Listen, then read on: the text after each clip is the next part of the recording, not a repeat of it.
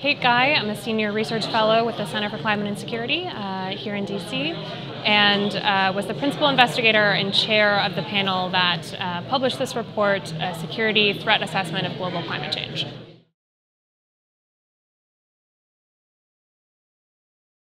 My PhD focuses on how great power conflict will interact with future climate change. So how we can expect great powers such as the US, China, Russia, and other actors to respond to climate impacts when and if they start becoming more frequent and more intense.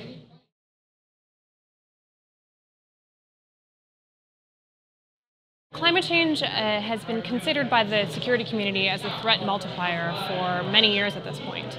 It is a factor that is changing situations all across the world, making environments more strained, making resources more stressed, and because of that, and not to mention the sea level rise and frequent extreme weather events that will come along with it, and they're just getting more and more intense with each passing year.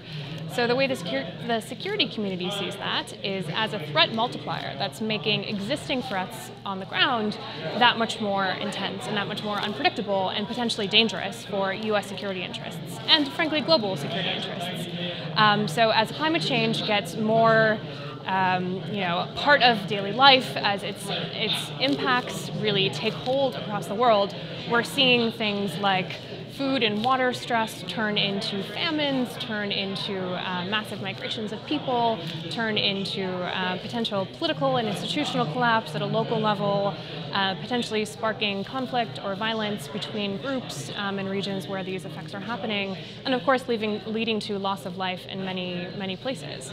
So this report specifically looks at how future scenarios of warming might impact security environments, security institutions, and security infrastructure specifically. So we can understand, as a security community, what is the threat really like, and how do we better analyze the difference in warming scenarios.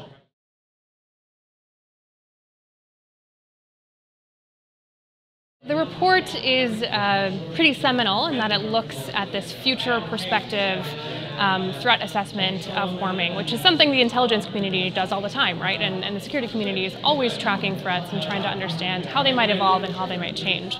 But to have a threat assessment of future climate change that's also, open to the public, it's unclassified, it's here for all to look at, is pretty seminal. So what the threat assessment finds is that, frankly, both scenarios of warming, so a scenario in which we reach about 2 degrees centigrade of average global warming above pre-industrial levels, things aren't looking so great. And we could reach that level by as soon as mid-century, 2050. And what you see happening to security interests, even at that relatively low level of warming, remember we're at about 1 degree centigrade right now, is that fragile regions are just incredibly destabilized. And unfortunately, fragile regions of the world are hit first.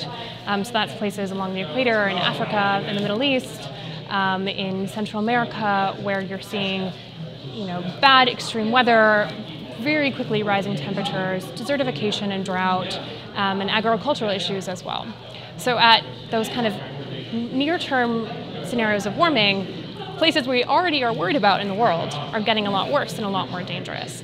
And as that temperature increases over time, those impacts don't stay confined to those parts of the world. All parts of the world become affected.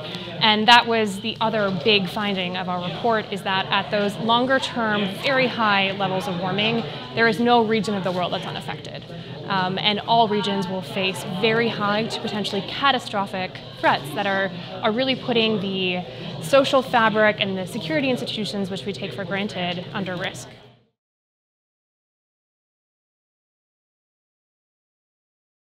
I think, and I think the security community that put this report together, thinks that the magnitude of the risks that climate change poses are so extreme that it really needs to be central to all levels of security planning within the US government and international security governments as well. And so what we mean by that is, first, we need to mitigate the threat, and we need to do, as a society and as a globe, everything we can to make sure that those high levels of warming that we analyze never come to pass, and that we quickly, as a globe, limit greenhouse gas emissions, hopefully reach a net zero world, net zero greenhouse gas emissions world as soon as possible. So that's the first recommendation and the first way we think we can limit the security impacts which we describe in the report. The second and third way that we really need to look at these impacts from a security community perspective is first we need to be climate proofing everything. We need to climate proof the decisions we make. We need to climate proof the missions we take. We need to climate proof our infrastructure, our energy systems, all of these things, because we know some of these impacts are already here, and we need to limit the destruction that they can pose and can pose into the future. So we need to climate proof all levels of our life. And then the third way that the security community needs to take this seriously is in its analysis, right? Climate change can no longer be a low priority issue on the sidelines of otherwise hard security conversations. It is here and present, and as I said, multiplying threats in every element of security studies. So the security community needs to take it seriously and needs to do the research and do the analysis and do the work, much like we've begun, across all elements of security policy.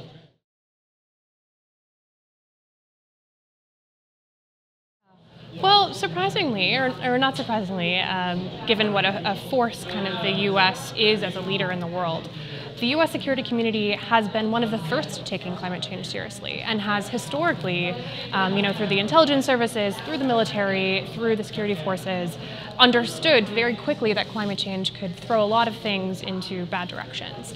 And so a lot of the people that are members of our panel that are here at our event today were within various administrations, presidential administrations, highlighting this as an issue that we need to pay attention to.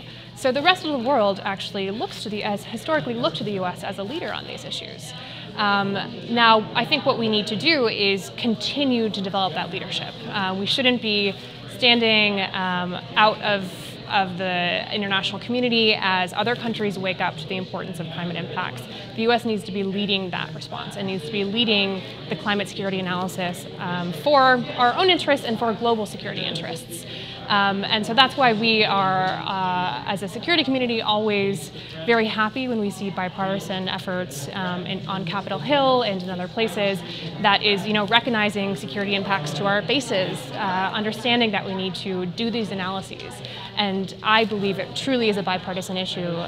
National security affects everyone, and an issue like climate change will affect all of us, whether we admit it or not. So I think it's high time for the Americans to step up again on that leadership stage and make sure we're working with our allies and partners throughout the world on the issue.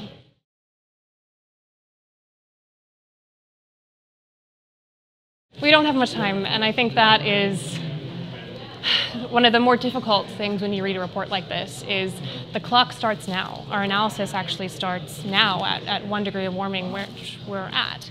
And honestly, I think we all see this when we look out the window, or we look at the news, and we see crazy high temperatures of 70 degrees in the Antarctic the other week, wildfires in our homes in California or across the world in Australia. We know that climate change impacts are here and with us now, but what we need to do is prevent them from getting worse. And the security community, the financial communities are waking up and saying, we need to do this, and we need to take certain actions to make sure that the threat doesn't get worse. And every moment that we waste not doing that, the impacts get worse. So we need to start now. We needed to start 5 years ago, but starting now is better than 5 years from now. So hopefully we all do that together.